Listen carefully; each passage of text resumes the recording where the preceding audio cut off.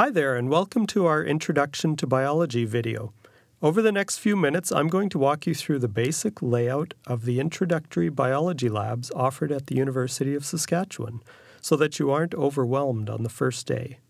My name is Joel. I'm one of the coordinators for labs in biology. Before labs actually begin, you'll need to figure out what room you are in.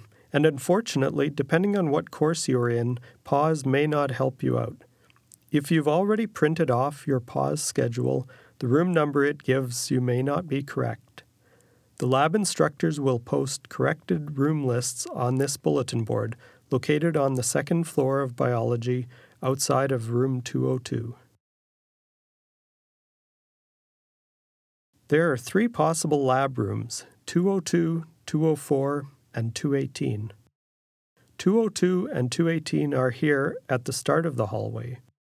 If you are in room 218, you can enter here through the door labeled room 218A. This is all one room. It can be divided into 2 rooms, but we consider it all to be room 218. Use this door at the front for your first couple of weeks of lab. Room 202 is just across the hall. Room 204 is down the hall and around the corner. Be sure to arrive 15 minutes early for your first lab and bring your lab manual with you.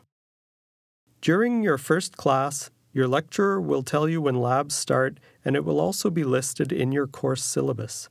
Be aware that labs in different courses may start in different weeks. The first time you come into lab, you will need to check in with the TA at the front of the room. They will check your name off of a list. Once your name is checked off of the list, you will have the opportunity to choose your own seat. Unless your TA says otherwise, sit anywhere and with anyone you want. You should also introduce yourself to the students next to you. You will likely work with them many times over the next few months. At your seat on the benchtop is a compound microscope. To the right of your legs is a cupboard with a number on it. This is your seat number. Inside every second cupboard is a dissecting microscope. You and your lab partner will share a dissecting microscope. You will learn more about compound and dissecting microscopes during your lab, or you can view our tutorial videos if you want more information. Above your cupboard is an open space. Feel free to place your own belongings here, but make sure you don't forget anything.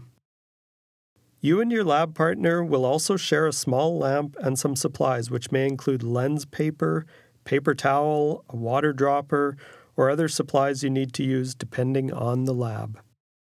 In rooms 202 and 204, there are long benches at the side of the room. Every week, these benches will have a variety of demonstration materials, posters, cards, and microscopes with different things that your lab instructors have set up for you to look at. Make sure you look at all of these materials every week. Any of it can show up on a test. There are also 2 sinks along this bench. Your instructors will set up the materials and specimens you will be using to make your own slides here. Information and procedures to make these preparations are provided in your lab manual. Make sure you read through them before your lab. At the back of the room is a door into a prep room. This room is for TAs to use only. You will not need to go into this room during the term. Room 218 is set up slightly differently. While the seats are the same, the benches with materials are at the front, middle, and side and back of the room. The sinks are located at the front and back of the room, and the prep room is at the back again. Do some exploring during your first lab so you know where to find everything. That's it for our introduction. Again, welcome to the lab, and we hope you have a great term.